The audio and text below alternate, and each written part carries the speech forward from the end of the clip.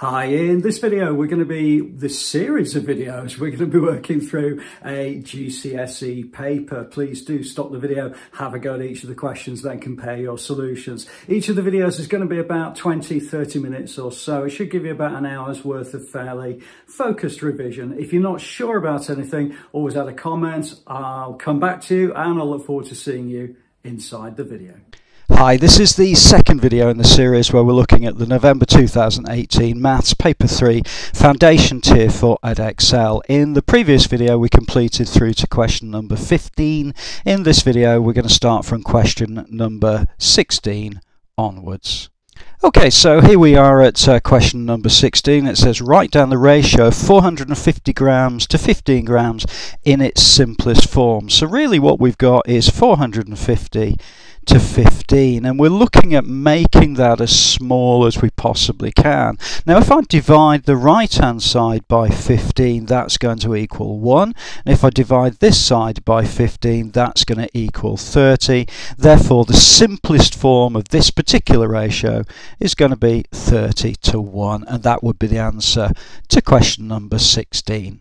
Okay, let's move on then to question number 17, and it says the diagram has a pentagon. The pentagon has one line of symmetry. Okay, the important thing there is one line of symmetry, which is basically the line that goes right through the middle there. Okay, and then it says A to E is going to be 4x. Well, that's going to be this one at the bottom here. Okay, and then I've got A to B, which is 2x plus 1. Now don't forget, if A to B is 2x plus 1, it also means that D to E is 2x plus 1 because it's a symmetrical object. And the same goes for B to C. Well, that's going to be x plus 2, but also C to D is going to be x plus 2 as well, and that's the point really of having this line of symmetry, to give you that information. And then it says the perimeter of the pentagon is 18 centimeters and all the measurements are given in centimeters. Then it says show that, and this is one of those questions where you've got to kind of work your way around really. So show that the this formula is true, then therefore we've got to look at the perimeter first. Okay, so let's have a look at all of the perimeter equations or expressions. So therefore I'm going to start with A, and I'm going to work my way around each of these, adding them all up as I go, which is the perimeter of that particular shape. So I'm going to write it up on the screen as going to be 2x plus 1, and that's going to be plus x plus 2, and that's going to be plus x plus 2 again, which is the other side, and then plus 2x plus 1 plus 4x, which is all of those outside expressions, and that should equal 18. Okay, when I gather up the like terms, I put all of the x's together, what I end up with is going to be 10x, and when I put all the numbers on the left hand side together, I get positive 6. And that's going to equal to 18. Therefore I've shown that 10x plus 6 equals 18. And then really it's just a case of solving that for x and finding the value of x, which is part B of the question. So therefore I've got 10x plus 18. 10x plus 6 equals 18. I'm going to take 6 away from both sides, and I'm going to get 10x equals 12, and then I'm going to divide through by 10 both sides, and I'm going to get x equals 1.2. so therefore the value of x is 1.2 for part B of that particular question. I'll just go back and put it on the screen, but please do download this particular paper and have a go at these questions for yourself. Okay, let's move on then to question number 18, which is all about Trevor buying a boat. Okay, the cost of the boat is that plus VAT at 20%. Okay, now I'm going to stop there because what I'm going to do first of all is I'm going to work out this bit of information here. Now bearing in mind it is a calculator paper, so it's not too difficult, because what we're saying is it's 14,200 plus 20%. What does that equal? Well, it's the same as saying 14,200 multiplied by 1.2. You can do it that way, or you can do 10% double it and then add it to 4,200. Doesn't really matter. Hopefully you'll get an answer of 17,040, which is the total amount of money that Trevor pays. Okay, he pays a deposit then of £5,000, which is the next part of this. Okay, so therefore 17,040 take away £5,000 is going to equal 12,040, and that he pays in 10 equal payments, which is this bit here. So I'm going to take my 12,040 and now I'm going to divide it by 10.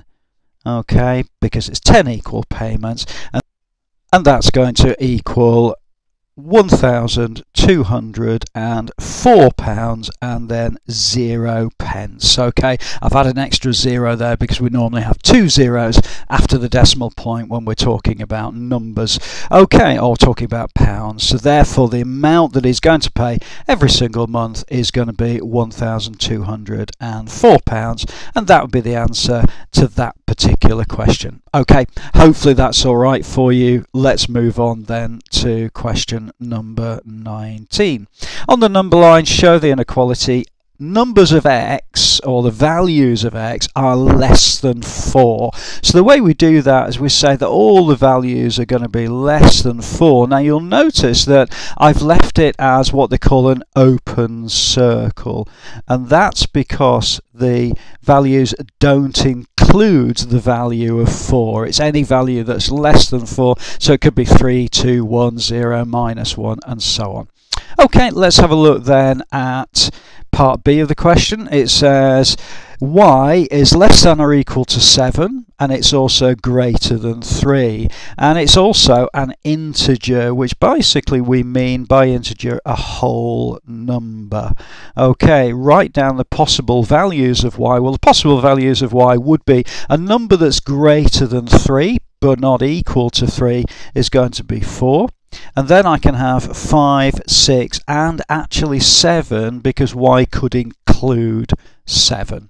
Okay, let's move on then to part C, and it's a solving question. So what I'm going to do is I'm going to treat this a little bit like a linear equation, and what I'm going to do first is to get rid of the plus 5. So what I'm going to do is minus 5 from both sides, and I'm going to get 3x is greater than or equal to x, and it's not plus 17 now, it's actually going to be plus 12.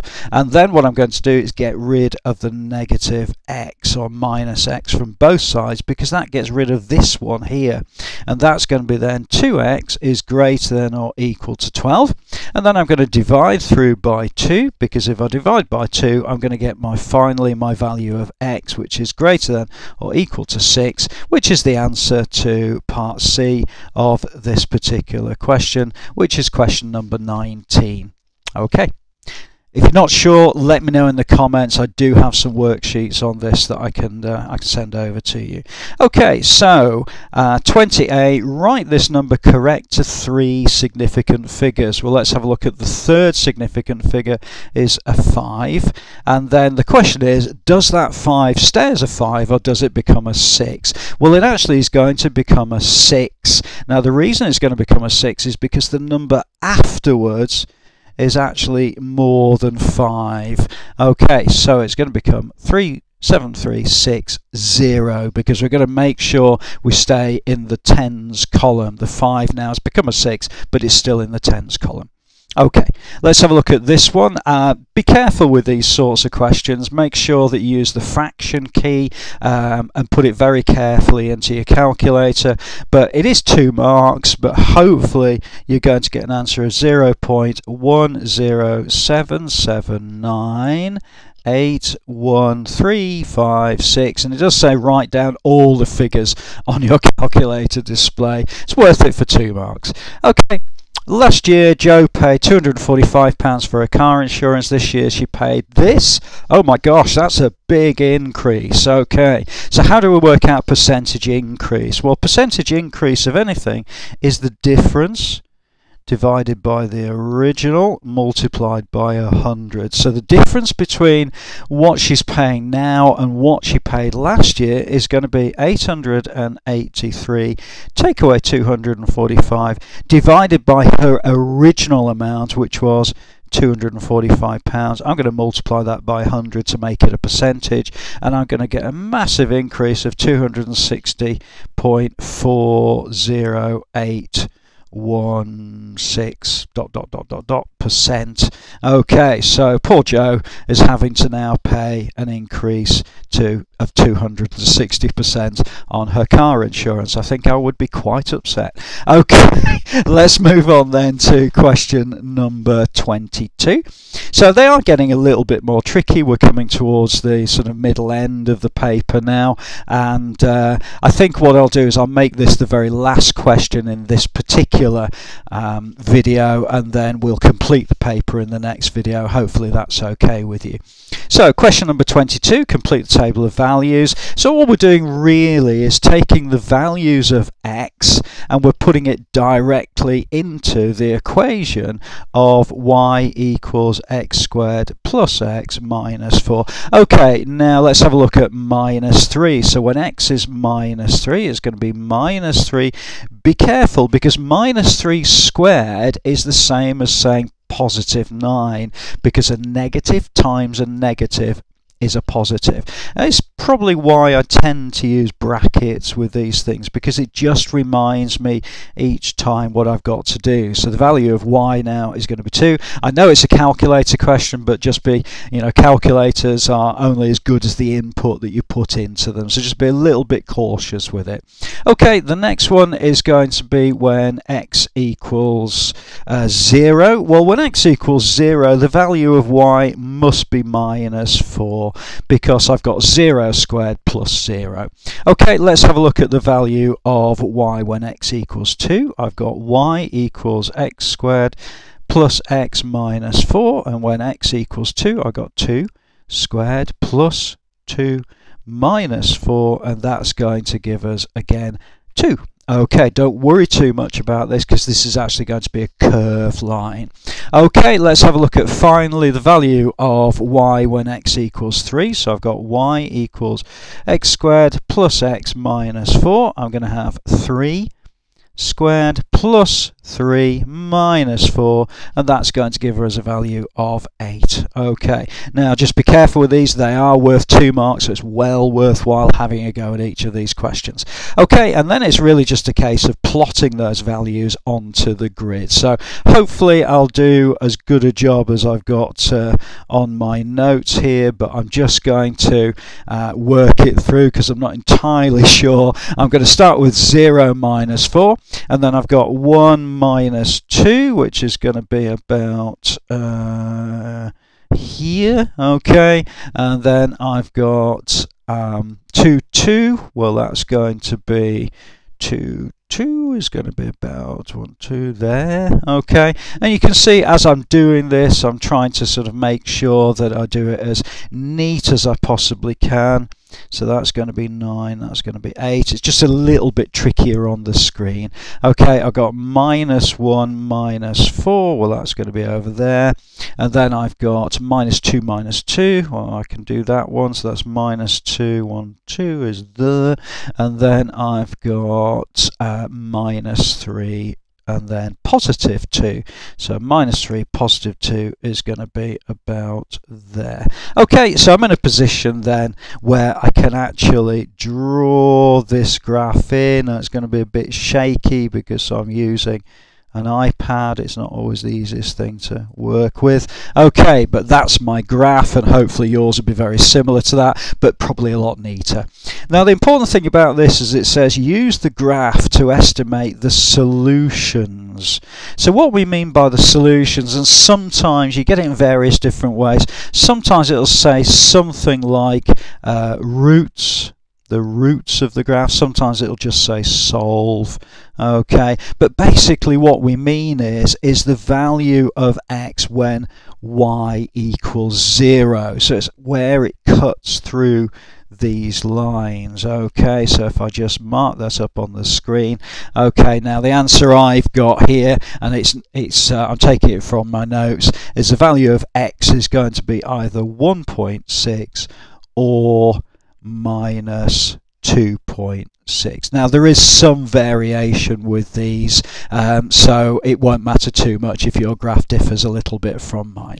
Okay, I hope that's been useful for you. Please do let me know in the comments if you're not sure about anything. I can always send you a playlist or some alternative videos and some alternative examples to have a look at. And I look forward to seeing you inside the next video, where we're going to start from question number 23.